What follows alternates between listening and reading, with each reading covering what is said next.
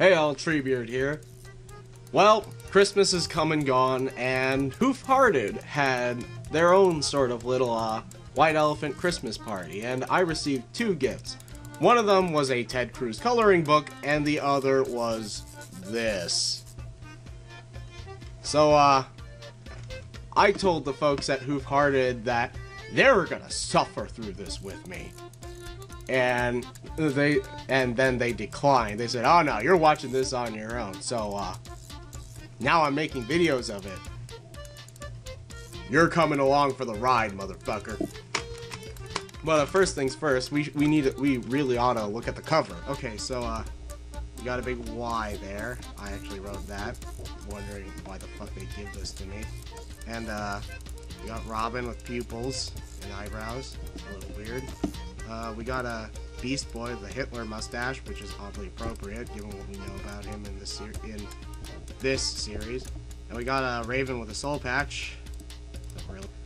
What happens after everyone's favorite toddler superheroes have saved the planet from total annihilation? Swing by Titan's Tower and find out as douchebags chill out after a hard day of crime fighting, and take on some real challenges like laundry, chores, video games, and plain old trying to get along. Enjoy the laughs when Beast Boy... Yeah, enjoy the laughs in this thing. Enjoy the laughs when Beast Boy introduces his new villainous girlfriend, Raven's demonic father stops in for a visit, or Cyborg has his birthday bashed by an evil pie maker. So suit up, order a pizza, and check out all these 26 all-new adventures, or whatever the fuck they are. At least until the next time the world needs John Cena. Oh Lord, there's two discs. Also the South. Oh, the Titans will rise again. Oh, my mistake. That's not politically correct. Okay, so let's pop this fucker in. Get in there.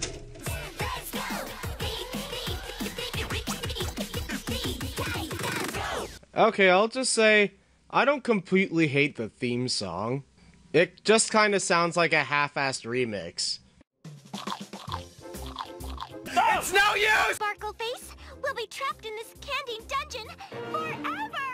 Don't give up, Butterbean. Ah yes, the first of many brony jokes this series loves to exploit. So I kicked another dirt monster into a furnace, and then I was all, I bet that really burns you up.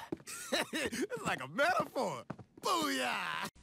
That's not a metaphor. That's too much, dude. They didn't hear me, though. It was on fire.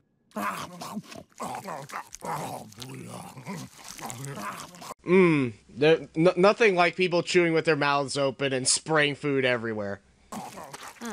Seriously? You guys eat like animals. Oh, so good. Aha, it's funny because he turns into aminals. Oh yeah, I'd crawl over 100 miles of broken glass for this sandwich. Would it really hurt you because you're a fucking cyborg? I'd drive across the country in a car that smelled like Cyborg's B.O. for this sandwich.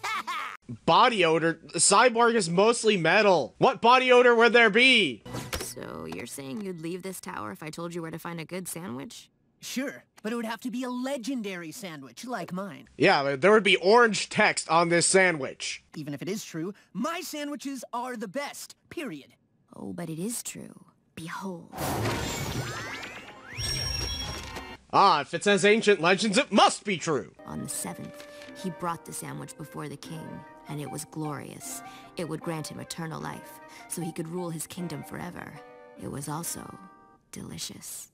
Wait, if they know it's delicious, doesn't that mean that it was eaten? He realized the sandwich was too powerful. It had to be destroyed, so the ingredients were hidden away in the far corners of the world, watched by the fierce sandwich guardians. We have to get the candy keys from Gumdrop Goblin, or we'll never make it to Princess Puffball's birthday party. The next ingredient is the king's lettuce, buried deep underground. I can dig it. It's funny because he turned into a mole. The next ingredient is the stellar tomato, hidden among the stars. I shall retrieve the tomato.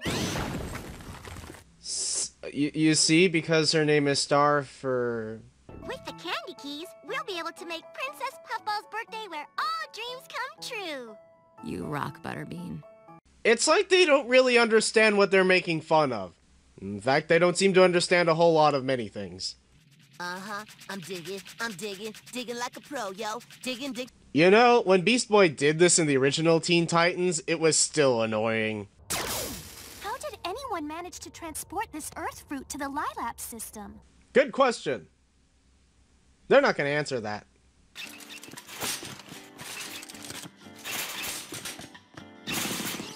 I don't know. So far, this is the most dangerous of the four.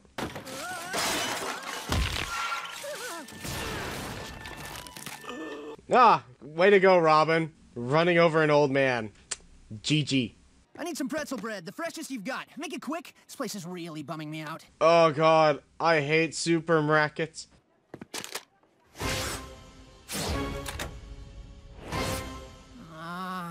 Wait, this is more of a deli joke than a supermarket joke. You're gonna need a drink of water with this hot sauce, baby. Ah! You don't drink water to soothe hot sauce, you drink milk. Drinking water actually just makes hot sauce worse. You'd think somebody who spends most of their time eating would know this. Okay, dude. Let's talk about this face to face. Ah ha ha. I am thinking perhaps this is too much trouble for a tomato! Admittedly, I forgot there's this much fighting in the beginning. You know, some people prefer swords or, like, lasers, but I like to use this staff. See? Just crack, crack, crack, crack, right on the head, the knee, crack, clavicle, whatever. Really gets the job done. Is this how you normally talk to people, Robin?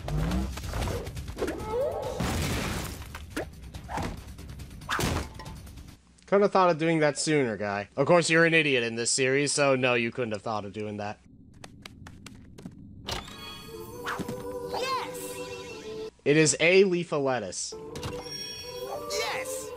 It is a strip of bacon. Yes! It is a slice of tomato. Oh, look, Sparkleface. It's the Licorice Forest. What? But isn't that place full of trolls? Don't be silly, Sparkleface. What? It's the home of our new friend, Princess Silky Soft. Nice to meet you, Princess Silky Soft. I want to say it's a poor representation of most bronies, but I don't even know. Now I will speak the ancient legendary sandwich words of power. You know, because you couldn't just stack them on top of each other like a real sandwich. As team leader and sandwich expert, I should get the first bite. Hold on now. I lost an arm for this sandwich. I get first dibs. But I lost my hair. Surely Just slice that is more it. important than a hand. I should get the first bite. Just slice it. I should get the first bite. I got the worst of it. Look at this. Just How you gonna eat with no slice teeth? You gonna the gum the sandwich down? sandwich.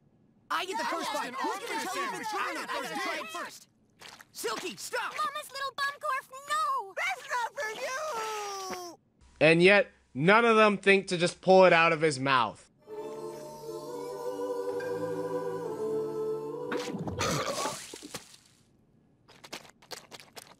I told you that sandwich wasn't great.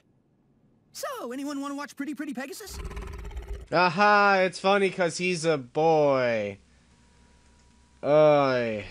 Yeah, when I saw this when it first came out, it was really lackluster, but nothing has changed. It's still really lackluster. Admittedly, there's more fighting than I remember there being, and there's some moments where it's a little bit funny, but I'm sure that's going to change down the line. This has been Trebird. You've been watching Hoof Hearted, and I'll catch you on the next episode. Bye-bye now.